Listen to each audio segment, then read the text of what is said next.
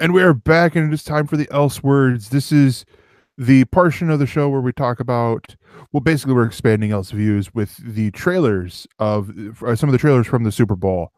Um, and I'm thinking there's one that we didn't put in here that I don't remember seeing, and that's the Avengers Infinity War trailer.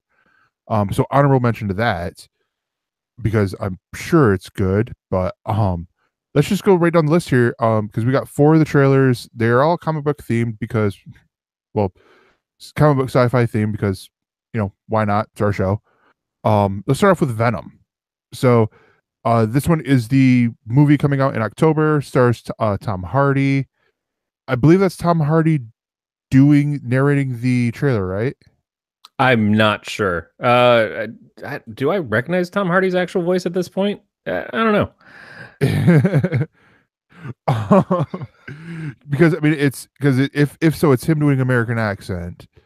But well, the character, if we're going off of the classic character, which I don't know why we would, because none of this looks anything like anything that I recognize from the comics. I believe the character is supposed to be American. So yeah. So yeah, I'm trying to see if it says. Yeah, he plays Eddie Brock is his name. But this looks a little bit like the like they're bringing in some aspects on the Eddie Brock side of Flash Thompson with Agent Venom, where he's almost like to me like they're, at least with how this trailer is, like they're trying to make him possibly be a good guy. But I mean, it could just be, me looking into things differently and stuff. But I mean, the trailer, it's a really short trailer. It's only like what? It's a teaser. It's a movie that's not coming out until October, so I don't expect them to give a lot away. At the same time, it was a lot of him sitting in a MRI machine or seeing him walking and behind his shoulders with his head hunched down in 2 different scenes, just kind of meshed together. And remember how last week I was so excited for that new Superman show that starred Superman and was all going to be about Superman, and then we realized, of course, that Superman is not in the Superman show at all. Yeah. This is a movie trailer for Venom that is completely absent of Venom. Like, completely. It doesn't even put the name up on the screen of Venom at the end. It shows the Venom eyes mask thing, and then it transfers into a V, which is, I recall, was the final battle. But it's so not anything to do with any of the comics at all in this teaser, whatever it is. Like, none of it makes sense to me as a person who has read Venom in comics since he was introduced. Now, I'm not a Venom fan, per se, but this is just like, it could be anything. It could be absolutely anything else other than a Venom movie. Because there's no Spider-Man, there's no alien symbiote. We see some black goop in a fucking giant glass container that a bunch of scientists are looking at. Wow, that's great. I think Sony just had a movie like that, and everyone was hoping that it was going to be the prequel to Venom. Yeah, I think that's one of the things that they're at Sony really strongly in favor of, is the fact that Venom isn't an alien. He's not the Clintar like he is in the comics. It is, I'm going to say, more like what Venom is on the Ultimate Spider-Man cartoon show on Disney XD, where it's a laboratory made creature thing out of DNA that they mysteriously acquired and stuff like that. But what are your hopes for the Venom movie, in all honesty? Man, I know this is going to be me being a facetious asshole, but my hope is that it just, like every other episode. Yeah, but honestly, I just hope it doesn't come out. Yeah, because it feels in every way so far limited exposure to what it actually is. It just feels wrong. Like it feels like the wrong direction to be going in when we're seeing the right moves happen with what they did with Spider-Man going and being a part of the MCU. All of this just feels, might as well call it anti-Venom, because it's so totally not the source. Again, only from what I'm limitedly seen. Yeah. It's just a goofy mistake. And when you realize that on top of this, they have this Silver and Black movie that they're supposed to be doing that is the same sort of concept of it's Spider-Man characters, but it's got fuck all to do with Spider-Man, probably. Maybe it doesn't. Maybe at some point we do get Peter Parker in this, or we get a tie-in for the other stuff that's going on. But I don't get it. And to me, I can't imagine that the people who know the character see this and give a shit about it. So if it just turns out to be a good movie that has nothing to do with Venom the comic, that's fine. And maybe it will get an audience for that, but I think people will still be going, but it's not a Venom movie. Yeah. Now Carrie's bringing up on the ground because he said anti-Venom. He's like, anti-Venom? No, that's a spinoff. No, anti-Venom is the parody movie that Auntie Donna is going to do about this movie. No, I thought it was Aunt May. Aunt May has always been your greatest enemy. She killed Uncle Ben. Yeah, only when she spits the sick beats, yo. Word. The next movie trailer that we're going to talk about is did you enjoy the trailer? Did you like it? Yeah, I mean it's one of those. So typically I have a thing of I will do my best to quit watching something once I am satisfied. I am not satisfied with this trailer yet. So they still got to show me a little bit more to prove that I want to watch this movie. You know, at least to where it's not like, okay, I have Movie Pass, I'm going to spend it on this, you know, movie's free, ha ha ha, sort of deal. So you're not against it, but you're not necessarily for it yet either. Yeah, exactly. Now, a word of caution if they are listening to us. I know they're not, but still, please do not go down the Suicide Squad route of just releasing the tiniest thing every goddamn day. You know, like, so that's the only thing I asked for. Anyways, moving on to the next trailer. It is the Deadpool 2 trailer. And I gotta say, I love this trailer because of the fact that we're getting more Deadpool and all that. But it makes me wish that we had like Deadpool trailers in like Deadpool the trailer style in the whole movie. Like they on DVD they release this as, you know, where they're doing like some pre-production stuff, and it's like, oh, we're gonna cut and do the scene with Deadpool playing with the toys like we did in the movie, or like we did in the trailer. You want to see Deadpool MST3K Deadpool. Yeah. I think that's a perfectly cool idea, and I believe that would be something that would sell me on a Blu-ray of the Deadpool movies in a time where everything I've gotten into now is just streaming. If that was like, hey, if you buy the Blu-ray, you'll get all this extra content. You'll get the director's commentary, except instead you get the Deadpool commentary, and you'll get moments where it'll actually just interspertially have Deadpool like show up on the screen and like start pointing shit out and making fun of it and everything. Kind of like what they do in the Spider-Man cartoons is like, you have the Spider-Man cartoon, then you see the small body Spider-Man show up and like, and then Iron Fist like really literally fisted me. Like that. Obviously, that didn't happen. I think I could see this going one better. They just call it the director's commentary, but then and they have the director starting out, and you just hear like him getting knocked out. Like at first, I'm like gunshot, but I'm like that could be harsh. It's like him just getting knocked out, and then Deadpool's like, "Oh no," or he's just sleeping, and then we get this. But then Wade says, "I already took out the director from the first film. You think I'm not going to do it again?" Yes. But no, so I mean, I love this trailer. I mean, now this, to contradict what I said about the Venom trailer, because they air some stuff that will be in the movie but they do it in a way with the comedy, with throwing in Deadpool playing with the toys and stuff like that.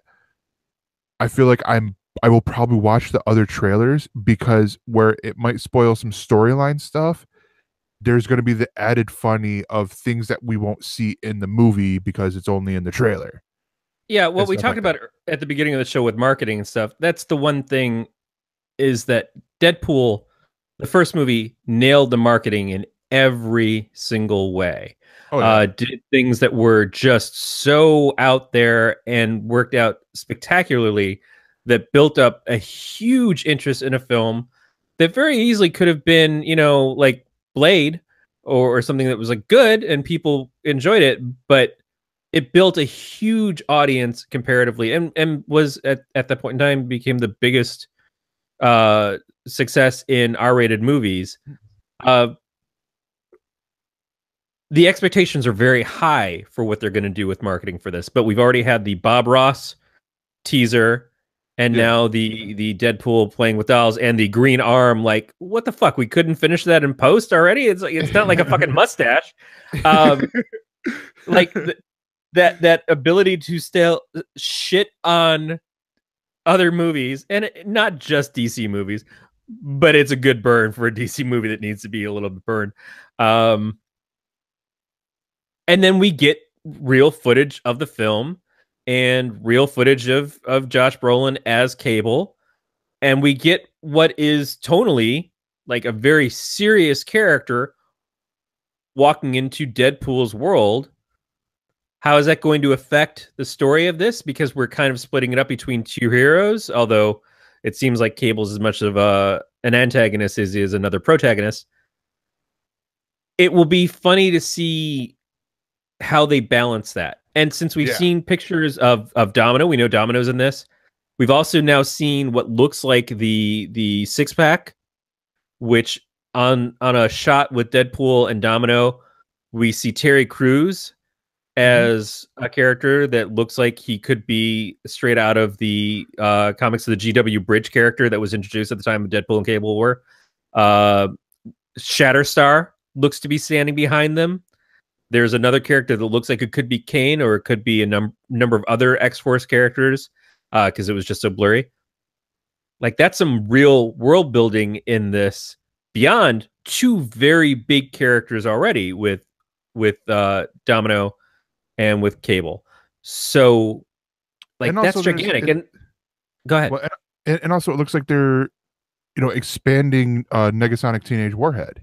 Yes, which is great. So more Colossus, more Negasonic. The characters that were already there are going to still be involved in this, but to add that much to it, and the potential was always the hope to spin off to do an X-Force movie. This could be the sequel that. Remember when it was always like the next movie adds another character, so it's not just one villain, it's two villains, and then it adds three villains, and it's like a fucking three. We knew that we did too much. Like in this, it could be that we're adding too much, or it could be they know exactly how to make that balance work. I going off of past experience, I know that they at least know how to do Deadpool really well. So as long as they can keep that up, I'm definitely along for the ride for this right now. And they'd be hard pressed to not get my money at this point. No, yeah, definitely. The next one, keeping with the movie side of things, so I'm gonna switch it up here, is Solo, a Star Wars story. Now this one, it's again teaser trailer, aired during the Super Bowl. I think all these aired during the Super Bowl, right? Did the Jessica Jones one air during the Super Bowl? There was a teaser for Solo during the Super Bowl. I don't remember if the full trailer came out until a day later. Okay, yeah. So this, I mean, this is the I'm blanking on his name, Alden Emmerich. We'll all blank on his name because he's the most forgettable part of the trailer. Yeah, unfortunately. That is so ruthless. I feel bad because it was always Corey, going to be sit in the corner and think about what you just said there. No, if I think about it, then I'm not going to do the show anymore. It was always going to be, you're the guy who's not Harrison Ford. Yeah. And I don't think they could have gotten the most like Harrison Ford, which they didn't. They went in another direction. But it's that's such a hard thing to step into. And I've always said from when they announced this, I don't want to see someone else be Han Solo. Yeah. I would rather not have a Han Solo standalone movie than to have one without Harrison in the role. But here's what I will give him credit for. He is not doing a Han Solo impression. He is not doing a Harrison Ford impression. He is making the character his own. I would much rather that than this is him doing an impression and everyone going, oh, well, he's trying to be him, blah, blah, blah, blah. No, it's him being, it's almost like they're trying to do a James Bondification of the character. Where, which is absolutely, I agree with you. Yeah. When they did Young Indiana Jones, they had two people who did not look like Harrison Ford at all playing Indiana Jones in that show of two different ages. And it worked for that show. On the other hand, the flip side of that is Donald Glover as young Lando is my world right now. Yeah. Him in that fucking blue cape and that yellow shirt. And I'm just like, that is the movie I would watch. That is the spit in the face to my whole statement of like, I don't want anybody else playing Han Solo, but fucking Donald Glover as Lando. Holy shit. But yeah, I mean, the one thing I will give for this trailer is it looks like they're getting, like, it still feels dark. It feels dark and gritty in a lot of places, but it feels like everything, a lot of the stuff was practical. Like the speeders, I'm like, there's parts in the trailer where I'm like, those are just cars. Like they didn't CG out the stuff, but then when I go back, I'm like, oh no, they did. It's just like everything looks super practical, which is what I love with these Star Wars movies, because I mean, yes, CG is great. I love CGI and all that stuff, but it takes away from the movie in times. And the other part of it is what I got of the story from the trailer and with some of the dialogue. It really reminded me of the first J.J. Abrams Star Trek with Han as Kirk in that, of like, you know, just like, I'm just a rebel and I'm not going to play by your fucking rules. And then the old captain guy is like, well, you know, your dad made me feel like you were something worth investing in. And I know you're rebellious, but what are you rebellious against? Because we got a fight on our hands and we could sure use a guy like you. I know none of that's actually the dialogue or even the story from, but it just felt so familiar in that take. Yeah, but the rest of the stuff, especially when they got the whole group together and there were parts of them in the Falcon and the cockpit and everything, felt really fun. And that's exactly the kind of attitude that I want from my Star Wars. It's what was missing in the prequels for me, is that kind of like that group and just the rogues aspect. I loved that.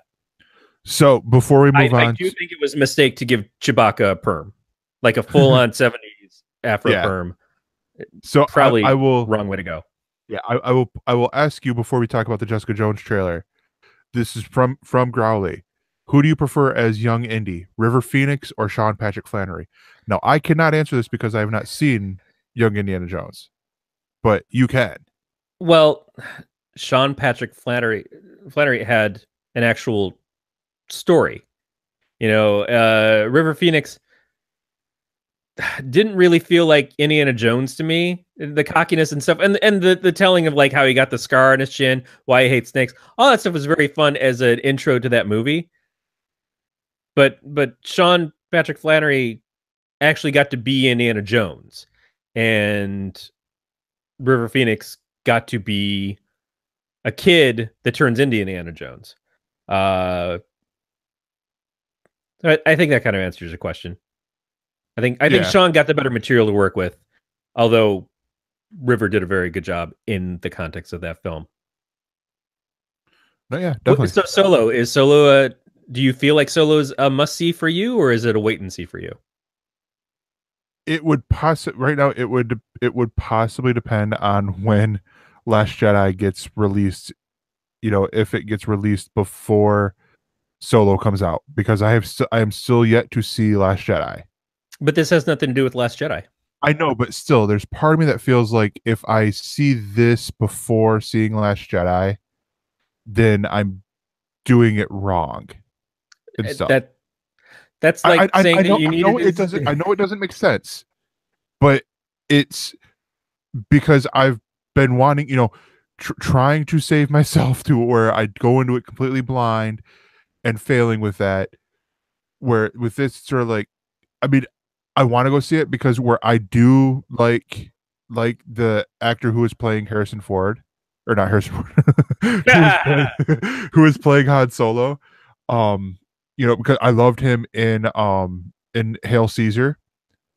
Um, it's one of those things where just part of me feels like I need to see, watch The Last Jedi first. I know it's weird, but it's just how it is. No, that's fine. Yeah. So that's a wait and see. Yeah. I'm not sold on it just as what's here. I have other criteria that still come into play as to why I may or may not see it. That's perfectly fine. It's funny, but I can relate to your quirkiness on it. I have plenty of quirks myself when it comes to stuff, and so yeah, that's cool, man. Yeah. For me right now, the reason I would see this is Donald Glover. Absolutely, the selling point for me is what's got my money and putting me in a seat in the theater is Donald Glover as Lando.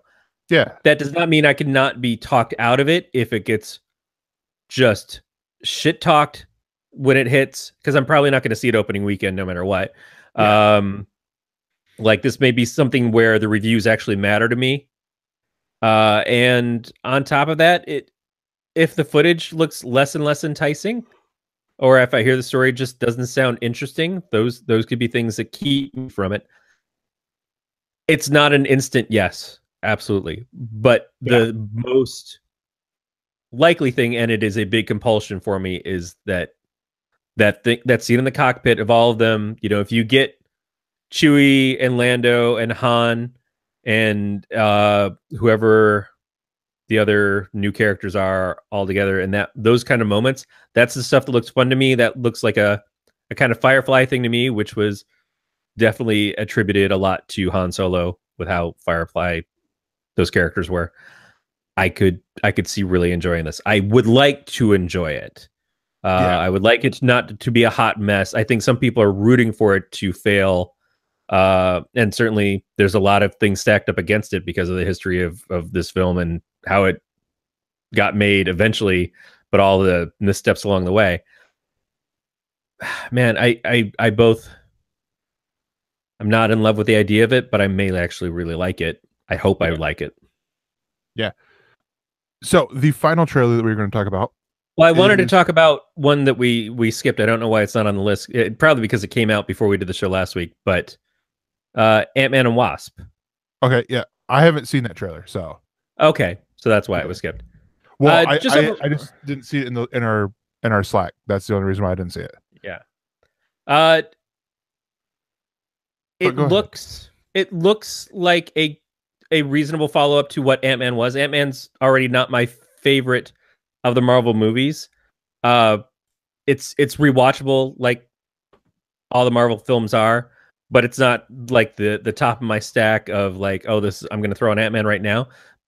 But when it's on, I'll like sit and enjoy it because Paul Rudd's great. All the stuff that happened, it was fun. It's still kind of like that stab of, oh, but if Edgar Wright had actually done the movie the way that he was going to do it, how good could it have been?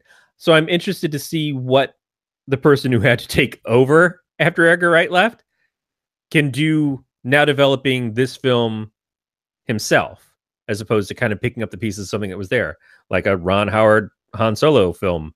I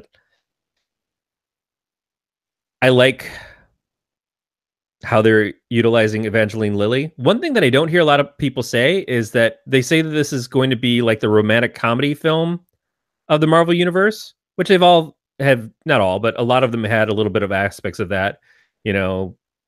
Tony and Pepper, Steve and Bucky. and Loki and everybody. But in this, they're saying, well, it's Ant-Man and Wasp, so it's about the relationship. But Ant-Man and Wasp is actually also Michael Douglas and Michelle Pfeiffer, because we know Michelle Pfeiffer is going to show up in this as his wife, as Evangeline Lilly's mother. So Janet Van Dyne. Right. So there is the fact that Ant-Man and Wasp as a title, we could be getting misled as that it's about these two characters, but it may be as much about those two characters. It's sort of like a given for me at this point that I'm going to go see the Marvel movies as they show up. Is this at a range of Avengers? No. Is it at a range of Black Panther, which is the other single character getting a movie this year? No. Black Panther is right now the Marvel movie that I'm most excited for. Above Avengers Infinity War. Like, that movie I'm just so jazzed over because it looks like it's doing so many new things. And Avengers Infinity War, after Avengers 2 and then going into Captain America Civil War, I feel like we've just had the Avengers every year for a while. That, like, getting Black Panther and having that be something so just visually and emotionally different from this other stuff, that's more exciting to me. But I'm, as far as Ant-Man and Wasp, yeah, I'm in the chair. I can't not be. Yeah. And also, what I will add really quick, if I can find her, but the actress who plays Shuri, his sister, great in the this latest season of Fantastic, or not Fantastic, of Black Mirror. She's in the final episode in there. So good. In that. So yeah. Letitia Wright is her name. But yeah, check that. I'm right there with you on Black Panther, and actually on Ant-Man and Wasp. It's Marvel movie. It's just one of those things that it makes sense to me to go see it. But yeah, so the final trailer, unless there's another one you wanna spring on, right? Is Jessica Jones. Now this is the Netflix show. Actually, it's funny because they were talking about on the merger news, or not the merger, the Disney streaming service news on I want to say it was like Comic Book Resources or whatever. It was one of those in my Feedly reader, and I had to laugh because they put Jessica Jones season 3. I'm like, wait a minute, it's only season 2, right? Like, I had the second question. I'm like, haha, they messed up, ha ha ha ha, laugh at them. But that's besides the fact. This trailer here, honestly, reminded me a lot of Brian Michael Bendis's run right now on Jessica Jones, the comic book, and I love that. Like, I'm loving how that looks and all that stuff. I don't know when we're getting it, but I sort of hope that we are getting it soon. I feel like it is soon. I feel like I want to say it was April or something, but I could be wrong on that. But there was one scene, and I only watched the trailer once. I haven't gone back and rechecked it out, but there was one scene where it looked like something was sort of dissolving, and it almost looked like it was dissolving into ants. And there was a scene in Alias where she was dating Scott Lang, and Scott Lang was laying in bed with her, and she woke up and she turned over and he was all covered with ants. And it was basically, it was her head getting fucked with by the Purple Man, I think. But it just, I was like, there's stuff in Alias that hasn't gotten covered in that original series by Bendis that could be drawn from, but obviously can't be done the same way. We're not going to get Scott Lang in the series. And there's just so many things that need to change and be added. And since I'm not reading the current series of Jessica Jones, I'm not sure how much they can even pull from that, because isn't part of it that she's married to Luke Cage at this point? Yeah, in the comic, has a kid. She's married to Luke Cage, has a kid, and all that stuff. Um, but yeah, Squirrel Girls or Nanny. Is it Squirrel Girl? It was for a while. Yeah, I want to say it was someone else, but yeah, and then there's the friendship with, well, sort of friendship with Carol Danvers and Jessica Drew, and who we haven't seen yet. But in the show, it's Patsy Walker. Yep. As becoming Hellcat, which is one of the things that I was very excited for in the trailer. She does this. She's so perfect as Jessica Jones with the just like making fun of everything of everybody else. Like she's just so pissed off at all the stuff. Like she talks about working with other superheroes, and basically she makes some snarky comments about Defenders. If there is just like one thing an episode where she just talks shit about Iron Fist, I will be so happy. Just like put Danny Rand in his fucking place every chance you get, because God, he is so fucking lame. He's so fucking lame in these shows. Yeah. That I would love. But the cast from the previous season, the guy who lived in her building, looks to have more depth in this. We see an introduction of a new potential villain. We see Carrie Moss come back as the lawyer working with her again and just trying to keep her on the straight and narrow to a certain degree. I liked all of it. It's easy to do more than the same of that first season, because that first season was so good. Not perfect. There were definitely things that they could tighten up, but one of the strongest series in the Netflix bunch so far. No, yeah, definitely. Sorry, I'm doing a little thing here because like I fell down the Wikipedia rabbit hole as we were going through the Jessica Jones trailer. The Lydia Wright, who's playing Shuri, she has I don't know if, and many other people who have this, she has had a movie come out for 2018, or will have, for every month. She has the Commuter. She has the Commuter in January, Black Panther February, Ready Player One in March. She skips April, I believe, and then Avengers Infinity War. So out of the first 5 months, she has 4 movies come out in there. I don't know many people who've done that. It seems like something that a Nick Cage or a Kevin Bacon have done. Yeah, but it's really cool. Because I saw 2018. I'm like, wait a minute, she's in Ready Player One. Okay, cool. I'm gonna go watch that even more now. For more on this Galactic Network podcast, go to gncast.com. That's GNCASTS.com.